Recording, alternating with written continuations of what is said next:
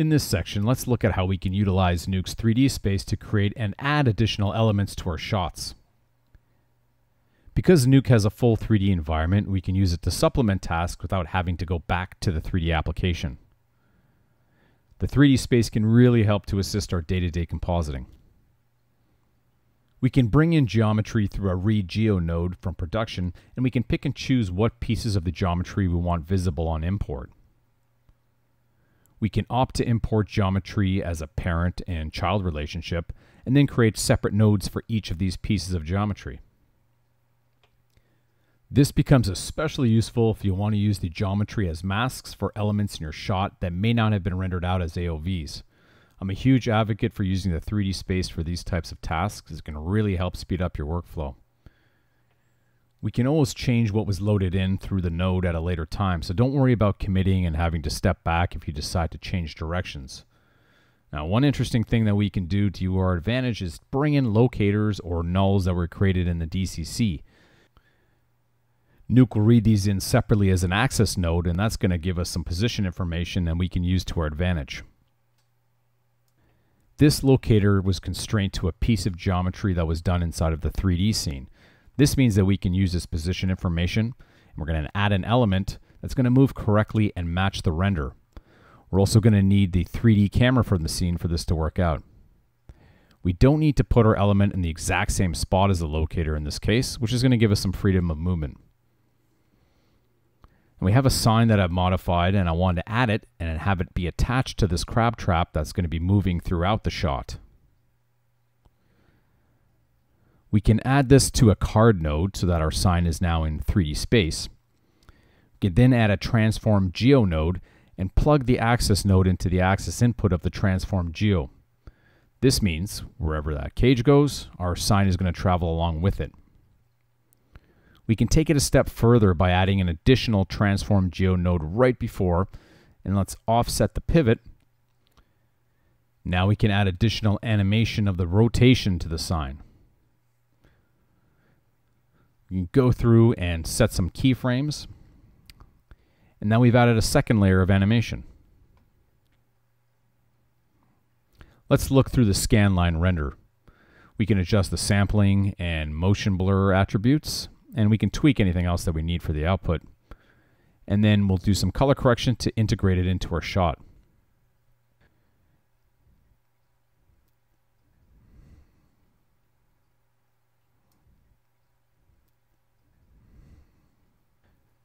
The great thing about this is that we have the ability to modify the look of the sign on the fly. We can also tweak the position of the sign. We can alter the look while getting feedback right away. We can add more elements because we have the animation information from the axis. Let's add some bubbles to the other side of the cage. We've selectively loaded some of the geometry for the cage, so we can add a fill mat node and plug it into the geometry. Now it's being used as a mask for our bubbles, and the bubbles can now be both in front and behind the cage.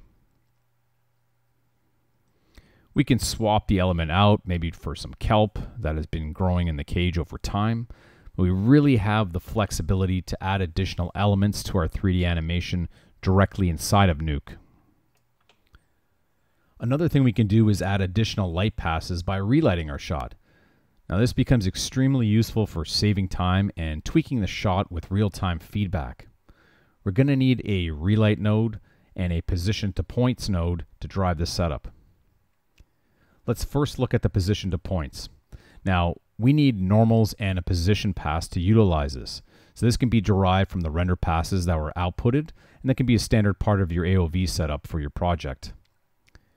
We want a position pass for the geometry's XYZ information and a normal pass for the lighting and shading information that we want to apply. We're going to also need a color pass, but this can be arbitrary as we only want to pull out some additional light hits. Now we have a unique situation here. We don't have those passes, but it's okay because we can create them inside of Nuke. We need our geometry and our camera for the shot imported into the scene, which will allow us to create these passes. In our scanline render, we want to output vectors. For our surface point, we want position, so we can create a new channel and call it position. We want 3D information, so we're going to add X, Y, Z to the channels. Now our surface point is linked to it, and we have a new channel called position. We want to do the same thing for our surface normal, so we're going to make a new channel, call it normals. We also want the X, Y, Z information. So now we're outputting this information throughout our comp.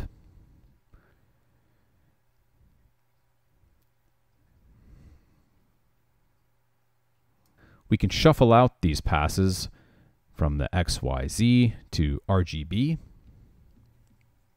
And now we have them ready for our position to points node. Again, if we have these passes from our render, we don't have to do this step. We can plug in our color information to the node, our positions, and then our normals. We now have the information the camera sees in our 3D viewer via the points, so we can start to relight. Let's create a light, and we can use any type of light for this. We'll use a point light and put it into a rough position. So now we can use our relight node. The relight node wants color, which will be the output from our render, lights, which we've just set up, a camera, which is the imported camera from the scene, and a material. So we're going to tell the node what the normal and the position pass is called.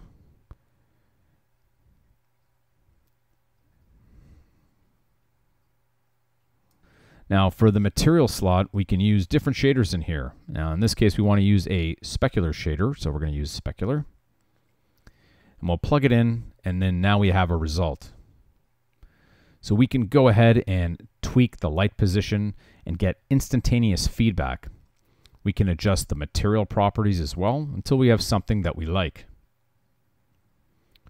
After this, we can plus the result on top of a render, and just like that, we've added additional lighting to the shot directly from Nuke.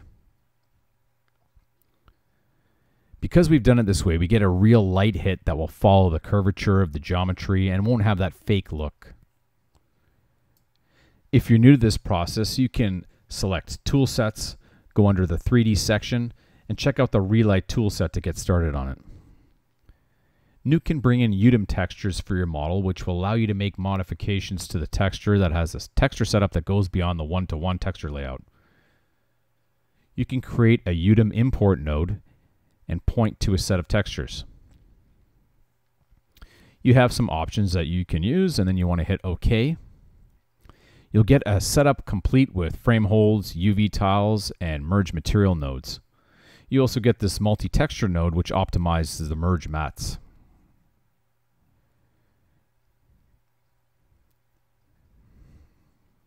Now that we have access to the texture information, we can add additional texture to the model.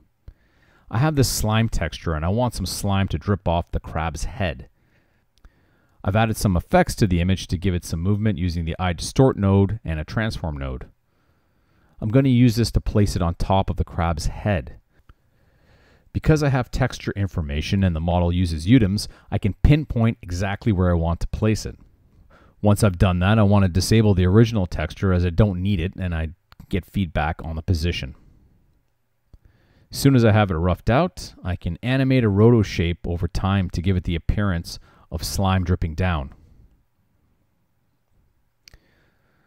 The sky's the limit with this approach. We can be adding additional noise, putting stock footage on top of this, animate attributes on any of the nodes that make up our effect, and we're not going to have to worry about where to position things, and we're going to use the UDIM importer to make this happen. This becomes a really handy approach when we're adding additional effects to our shots.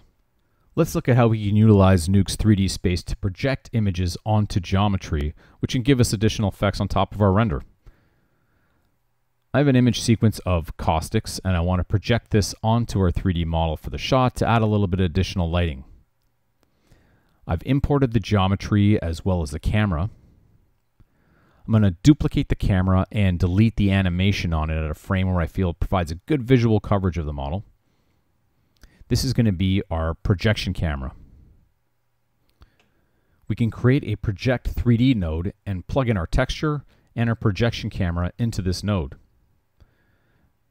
So the Project 3D will be plugged into our geometry for the model and then fed into a scene node.